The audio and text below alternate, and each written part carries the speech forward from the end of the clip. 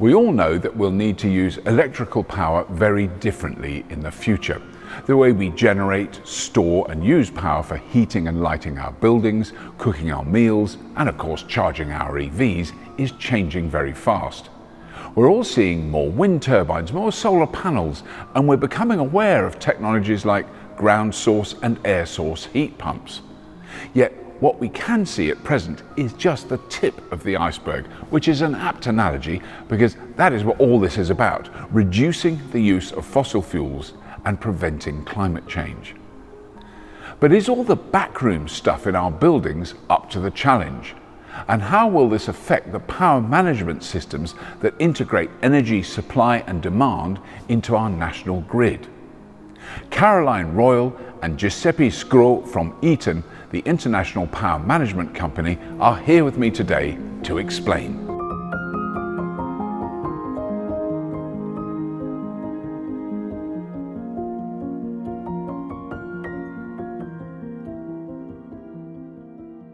I love this. I love a model. I love that. I've never seen a model pilot. I won't touch it. But that is amazing. What a brilliant model. And this really, so the idea of this is then it shows us how the grid operates and how it could operate in future. Can you tell me what Eaton does? Because it's not as straightforward. It's not like you make this and here it is. It's a bit more complex than that. So Eaton is a power management specialist, power management company. We're a global business and we've been in power management for just over 100 years now. Right, okay. So we get power management, power distribution, it's our sort of core business, right. You know, power distribution backbone within a building, that's what we do. And what we're looking at now with carbon zero and net zero is how do we support that transition, the energy transition over to renewables, how do we support buildings with their infrastructure to become effectively part of the grid or a microgrid themselves. So Caroline, can you explain the concept then of buildings as a grid? Because it's kind of, you know, it might confuse some people. What does that mean? It means your building becomes an active part of the grid, so or a grid itself, so the building as a grid. You can generate, you can store, you use, and eventually be able to feed back into the grid. So it becomes a grid on its own, as well as interacting with the larger, wider grid. Right. So one of the very common comments about renewables is it's not all the time. It comes and goes. It's intermittent. How important then is energy storage, do you think, in the future as we develop this sort of system? You're right. Renewables are a great source because they are zero carbon, but also they are intermittent variable. Energy storage sits in between because we need to think that in the future also the loads will be variable. We have the electrification of heating, heat pumps, and also electrical vehicle. It's important to store the energy. If you have the on-site renewable, so it will be clean, but also if you don't have renewable as well, you can use the energy in the storage when it's less expensive and used for example, charge your electrical vehicle to offset the cost. So that does it, but really it acts as a buffer as well, doesn't it? I suppose when there is cheap electricity, even from the grid, you can store a bit of that and then use it when it's expensive. I mean, is that something that you would develop, like software controls to do that, rather than having a building manager who's going, oh well, better slide that up, and you know, doesn't need that hands-on controlling, I'm guessing. No, we have an energy management system and software that learns and adapts, and you can have real-time notifications. You can run reports over the last week, month, year, right, to understand, and that's an ever-evolving solution. Right. And so what do you see as the next step then from where we are now? Because this is, there are more and more buildings that are starting finally to put solar panels on their roofs, across the board, and batteries are getting cheaper and more easier to put in. What do you think is the next step? It's about connecting the systems together. So connecting the generation, the solar panels, to the storage, to the electric vehicles, to the use of that building, and that building becomes a grid in its own right, buildings as a grid. And I mean, the utopia is they all they're interact, they all talk to each other, and they all talk to the grid itself. Right. Giuseppe, I mean, when you've got a building with let's say a lot of solar on the roof, like a big warehouse or a big factory, because I can't quite imagine the scale of that, because you're talking far more power than anyone would ever have in their house, you know, and then the batteries on that. So is that where the management of that power comes in? That's where you need the controls. Indeed, and also energy is important, because also when we move from the centralized to decentralized, there will be more stress in the grid. So you never know, if you talk with EV charger, you never know when you charge, but also where you charge.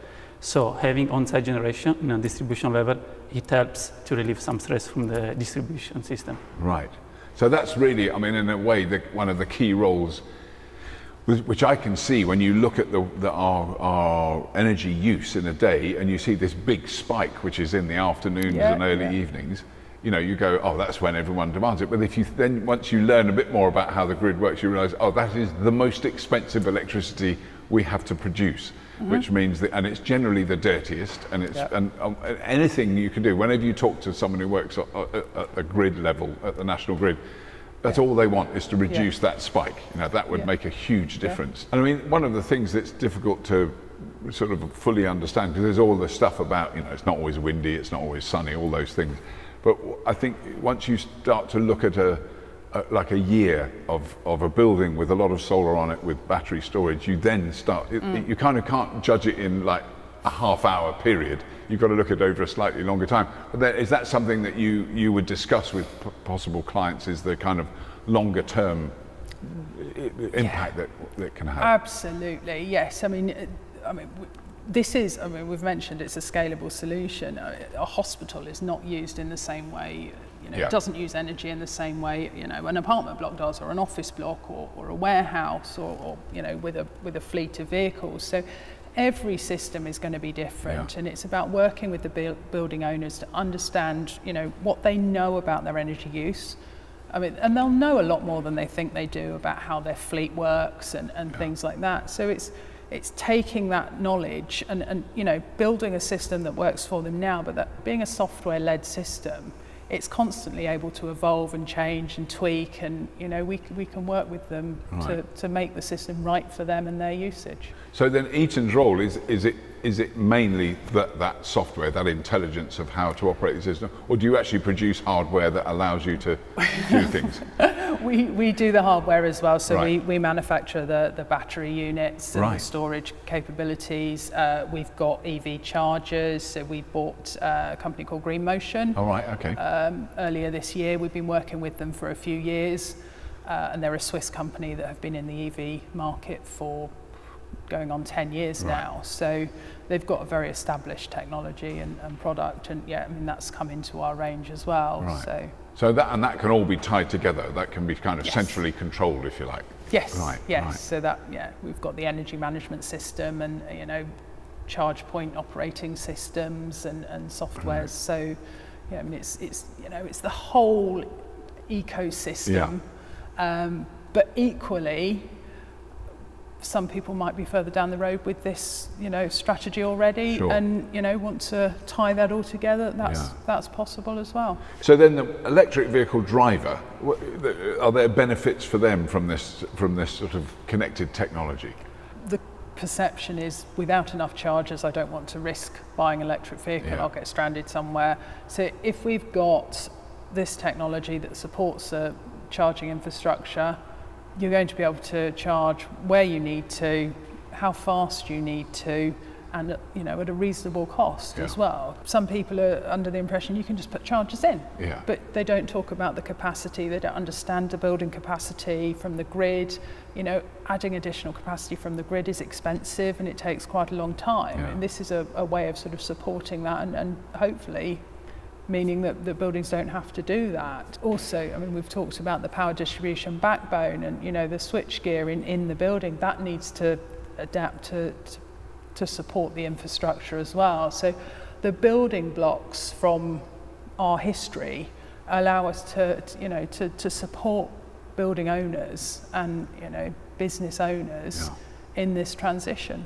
Because now there's one thing, now one of the things this system like this really relies on is software and the internet and communication between machines and buildings and everything.